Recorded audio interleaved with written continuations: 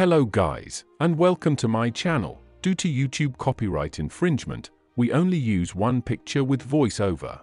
Thank you for understanding. If you love history and biographies, please leave a like and a sub. Let's start the video.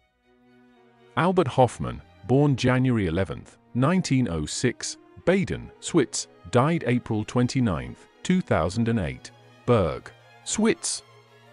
Swiss chemist who discovered the psychedelic drug lysergic acid diethylamide, LSD, which he first synthesized in 1938 by isolating compounds found in ergot, Claviceps purpurea, a fungus affecting rye ergot, the main source of LSD, attacks rye and can cause disease in humans. Ergot, the main source of LSD, attacks rye and can cause disease in humans, despite his family's lack of means.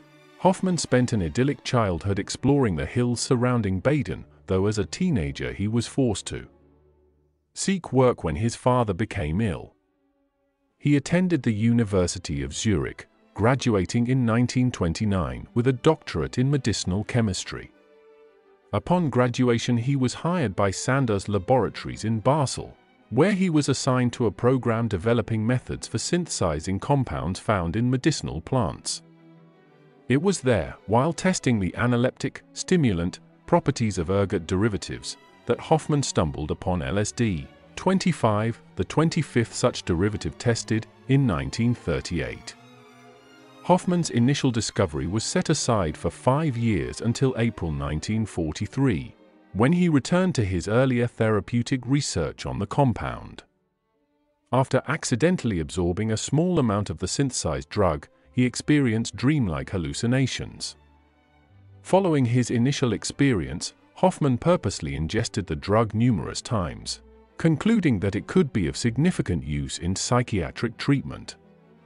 He spent years investigating LSD's hallucinogenic properties in the belief that the drug would one day be useful in the therapeutic treatment of schizophrenics and other psychiatric patients.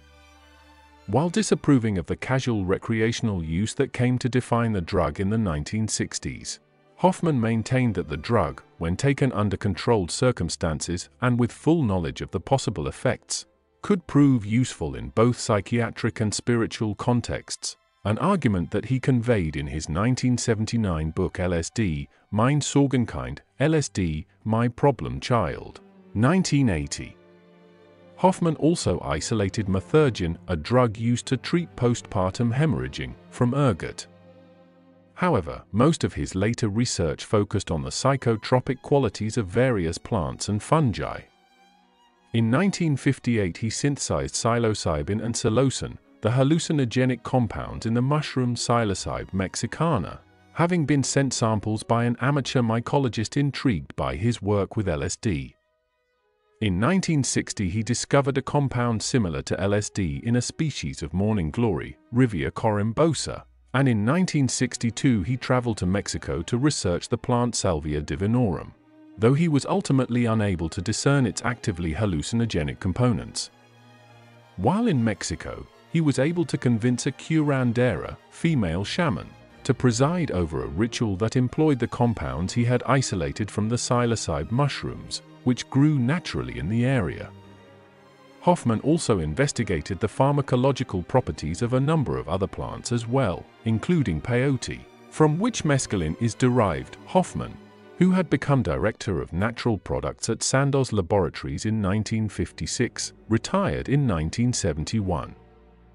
In 1988, the Albert Hofmann Foundation, an organization advocating the responsible use of hallucinogens, was established in his honor. He contributed to several books, including The Road to Eleusis, Unveiling the Secret of the Mysteries, 1978, which speculates that the Eleusinian Mysteries, a series of ancient Greek religious rites, were catalyzed by consumption of hallucinogenic mushrooms, The Botany and Chemistry of Hallucinogens, 1973, and Plants of the Gods, Origins of Hallucinogenic Use, 1979. Hofmann independently wrote Insight Outlook, 1989, concerning the perception of reality, and the posthumously published Hofmann's Elixir, LSD and the New Eleusis, 2008.